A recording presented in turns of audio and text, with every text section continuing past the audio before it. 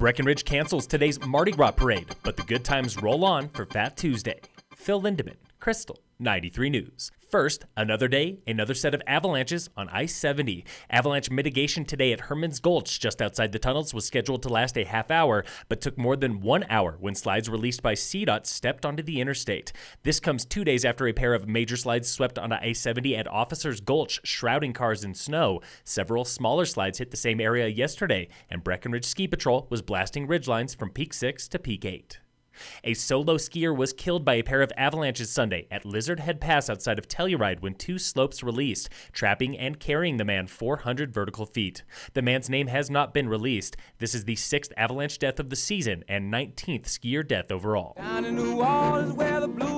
That Tuesday has arrived. In spirit, at least. Breckenridge canceled its annual Mardi Gras parade today due to heavy snow over the weekend. The Riverwalk Center also canceled tonight's concert with Hazel Miller due to flooding at the venue.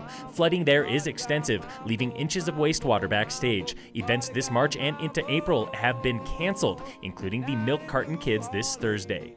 Breck's decision has some locals angry, like one commenter on the Summit Daily Facebook saying, "You think if it was Ulerfest, they would cancel that?" Another says, "Toughen up." Others question if snow is the real reason, while one man had a solution: go drink on Main Street anyway.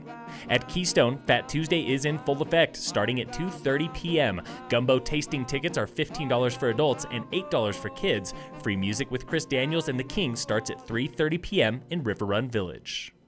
Richard Miller, one of 2 people charged with sparking the Lake Christine fire outside Basalt this past summer, was rescued over the weekend while skiing the backcountry outside Aspen Highlands. This from the Aspen Times. Miller got separated from his ski partners, and rescuers spent 8 hours getting him back to safety. The 23-year-old is charged with 3 counts of felony arson for a fire that destroyed 3 structures and threatened thousands more, burning 12,500 acres. Authorities believe he sparked the fire during a fire ban with tracer rounds at a local shooting range. He is currently out on bond.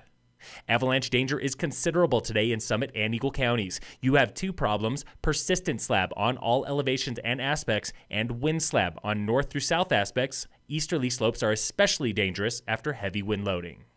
In sports, the Nuggets lost to the Spurs last night 104-103. Tonight, the Avalanche play the Red Wings at 7. In World Cup ski racing news, Mikaela Shiffrin is overall World Cup champion for a 3rd year running, becoming just the 3rd American to claim 3 consecutive titles behind Phil Mayer and Lindsey Vonn. World Cup women aren't done racing yet. They're off until Friday for giant slalom in the Czech Republic. Men race again Saturday in Slovenia.